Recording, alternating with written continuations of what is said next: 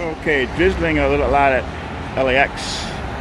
Yeah, just a little while ago, a man at Terminal 1 somehow, by the baggage area, got past security and winded up by a gate.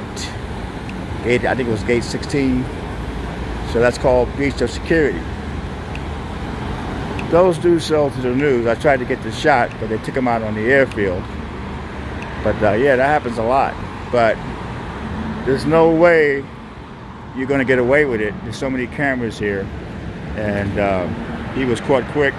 What caught my eye was they asked for 3 canines. When somebody sneaks past security, they have to go where the guy, everywhere he went, just to make sure he didn't drop explosives or firearm or whatever.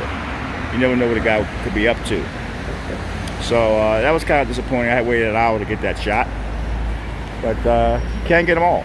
You have to keep this recording. And some days are good. It's like celebrities. Sometimes you get them, sometimes you don't. They sneak them out. Same with the real news.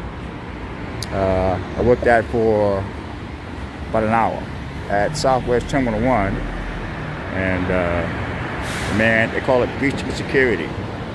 And they took him to Pacific Division, booked him, and he's in big trouble. Sorry I can't get the video, but I only can go to certain points at the airport. And that's it. Alright guys, hope you enjoyed this video. Man, the breach of security at Southwest gets caught and taken to the slammer. Tom Zebra saw the video, loved it.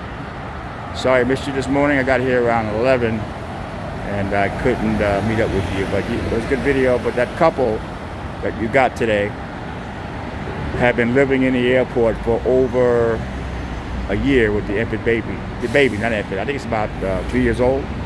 I'll put that video that Tom made today in the description. But the man is always causing trouble here at LAX. He's always threatening people. And it's bad news.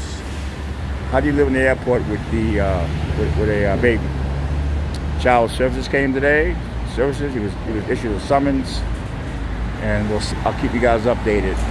But the video later on, I will put that in the description. Tony Vera signing off here at LAX.